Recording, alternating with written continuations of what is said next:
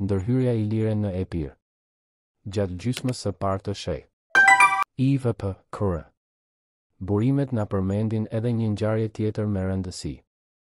Në vitin 385 p.k. Ilirët përfunduan një marrëveshje aleance me tiranin e Syrakuzës, Dionizin. Ndërmjetës për këtë u bë mbreti i Molosëve, Alketa, i cili që dëbuar nga vendi i tij prej partisë filospartane dhe që strehuar në Syrakuzë. Qëllimi i marrëveshjes ishte rivendosja e Alketës në fronin Molos.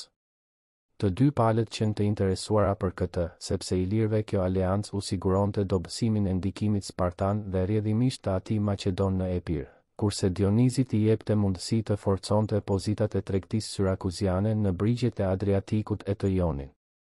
Në tregimin e tij, Diodori vë në dukje se Dionizi u dërgoi ilirëve një ndihmë ushtarake prej 2000 vetësh dhe 500 armatime, meqense se ilirët ishin në luftë. Me kë luftonin ilirët në këtë kohë nuk na thuhet. Është supozuar se Diodori e ka fjalën për luftën që përfundoi me dëbimin e Amyntës, por kjo ngjarje me të drejtë është datuar në vitin 393 p.k. Nuk qëndron as pikpamja se ilirët qenë duke luftuar me Molosët kur Dionizi u dërgoi ndihmën dhe se ky e shfrytëzoi këtë luftë vetëm për të kthyer Alketën. Vetë Diodori e ka sqaruar këtë fakt më poshtë, kur thotë se ilirët hynë në Epir pasi mblodhen një fuqi të madhe. Prandaj në këtë rast mund të jetë fjala vetëm për faktin që ilirët ishin në gjendje lufte pothuajse të pandërprerë me fqinjet e tyre, Maqedonën. Ndihma ushtarake e Dionizit kishte për qëllim t'i lehtësonte pak ilirët nga kjo barë. Ky fakt dhe pjesëmarrja aktive në aksionin kundër Molosëve e vë Syrakuzën në pozitën e aleatit të ilirëve kundër armiqve tradicional të tyre, Maqedonëve.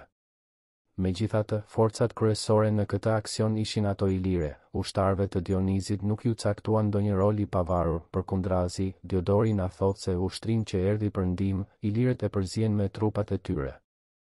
Ndërmarrja përfundoi me sukses të plotë. Në betejën e Rept që u zhvillua, ilirët dolën fitues dhe Molosët lanë në fushën e luftës 15.000 të vrarë. Ndihma që u dërguan spartanët u pruri ndonjë dobi Molosëve. Alketa zuri përsëri fronin e vet. Kjo ngjarje pasqyron politikën që Bardhyli ndiqte me fqinjet perëndimor.